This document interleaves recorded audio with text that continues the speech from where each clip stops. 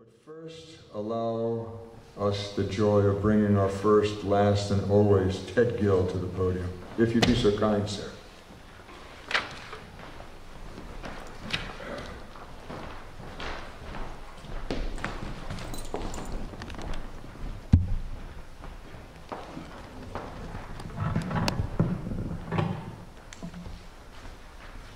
Okay, let's see how I can stretch it out.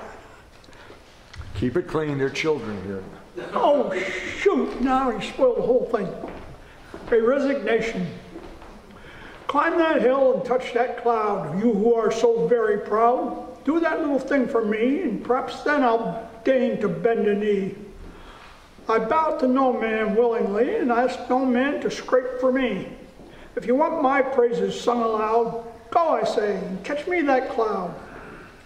Don't threaten me with your fancy sword. I'll lay you out like dead as a board. I'm no child like those you've slain. Your glory hogs give me a pain. I'm sick of your bragging and constant refrain. To cut you down would be no strain, so don't you even reach your hand down toward that fancy silver playboy's sword.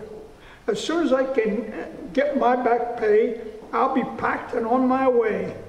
To be in your army is something I can no longer abide. You have too little honor and way too much pride. If I hear your army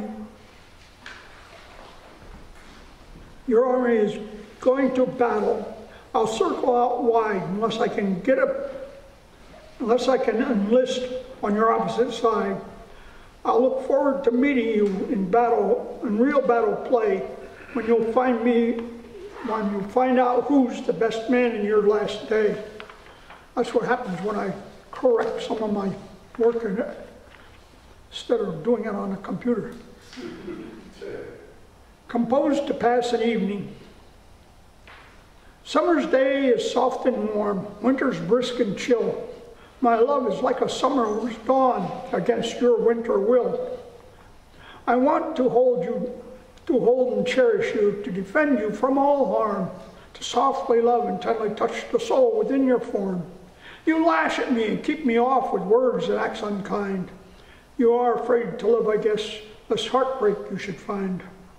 Winter yields to summer sun, so might you someday to me, but summer turns to winter too, and time may set me free. Wild grapes. My wife and I used to go hiking, and we found these grapes one day. The wild grapes ride the piney vines, ripening in the autumn sun. We sought them where they tried to hide and picked them in great fun. We brought them home in a saggy bag for Ma to bake a pie. But they were too full of seeds and foam to Ma's practiced baker's eye. The wild grapes now are spread on bread, as jelly they've been done. But each time I eat them, still somehow I can taste that autumn sun.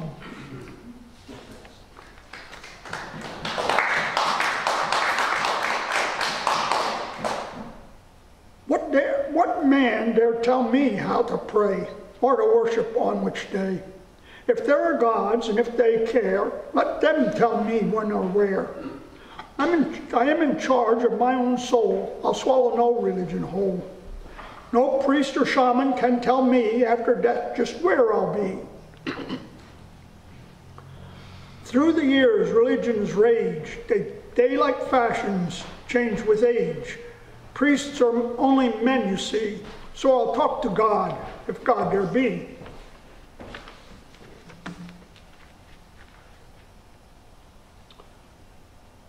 Suddenly you're gone, one half of my life, and I must stand alone, not half of man and wife. My heart is dead and bare, my very soul is torn. With you no longer there, life stretches lone and lorn. The pain reaches in so deep like a gnawing empty ache. I see you in my sleep, cry alone when I awake. Each moment seems forever, the days drag slowly by. Time passes like a river while I stand high and dry. When I look ahead, the future seems so bleak, with half of my life dead, I've a whole new life to seek. Still, I must live on somehow, even smile again. It seems quite doubtful now, in the midst of pain.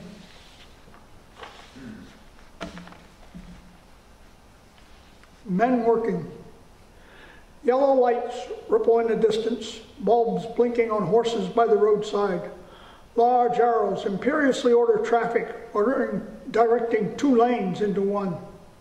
Great large trucks stand in lines, with many figures posed nearly motionless among them. One man with a shovel walks up the line. That's it.